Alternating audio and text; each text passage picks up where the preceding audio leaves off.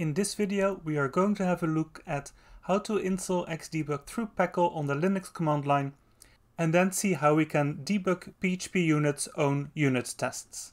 I have a standard installation of PHP 8.04 with opcache already installed. The first thing to do is to install Xdebug with PECL by running pekl install Xdebug.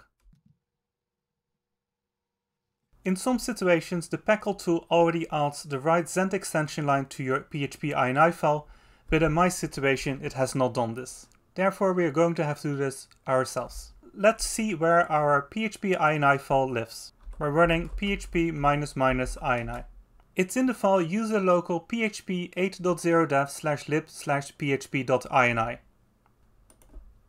In this file we are already loading opcache. Now we need to add Xdebug to this. Xdebug needs to be loaded after opcache. This line Zend_extension equals Xdebug should be all you need to do. When we now run php-y on the command line, Xdebug should show up. And here we go, Xdebug loaded after opcache with the right version. In order to do single-step debugging, we need to configure Xdebug to be in debug mode. Let's update our PHPUnit file. By setting the mode to debug, we will only have the debugger enabled, but it is often also useful to have Xdebug's developer aids enabled, such as the updated var dump as well as stack traces. So let's add that as well. Let's run some of PHPUnit's own unit test suite. We see that there is a failure in a specific test. Our task is to find out what the problem is here. We can see from the output that the test failure happens in name prettifier test PHP line 50. Let's open that up in PhpStorm. On line 50, which is the following test here. In order to debug, we enable PhpStorm's listening mode.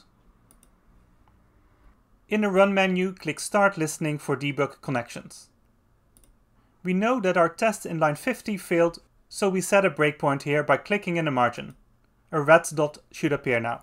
Just running the unit test on a command line will not start the debugger. You need to trigger the debugger by using an environment variable. In this case, I use the Xdebug_trigger environment variable and use as its value yes. As soon as we hit the breakpoint, it pops up in PhpStorm and we can inspect what's going on. Let's single step to find out what happens.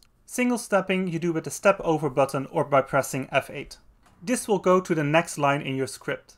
But what we would like to do is to step into all the functions that are being called, for which you use the step into button or you press F7. I will press F7. We see that our argument is this is a test which has been passed in. Now let's step over the lines to see what goes on.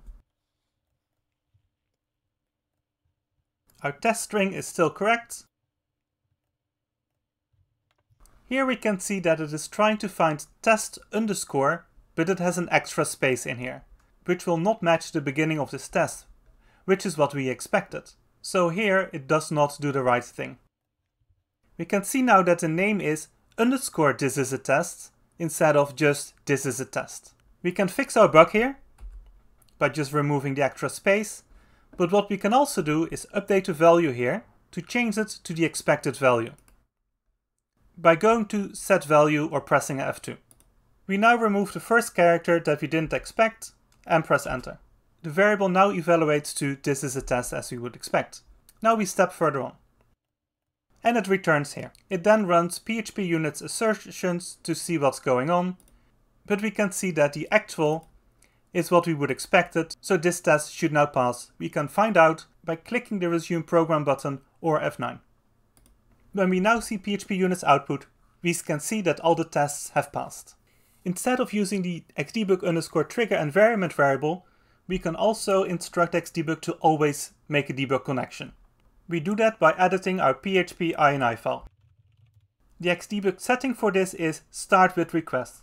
For debugging, the value of the settings means to only trigger debugging requests when an environment variable is present. If we want to have this on all the time, we need to set it to yes. Let's save the file and run our unit tests again. And it again now stops at the line where we set our breakpoint without having to use our environment variable. And we can use the debugger to find out further issues if they would be there. You can abort the full PHP request by clicking the stop button or pressing Ctrl F2. We'll do that now, and with that conclude this video.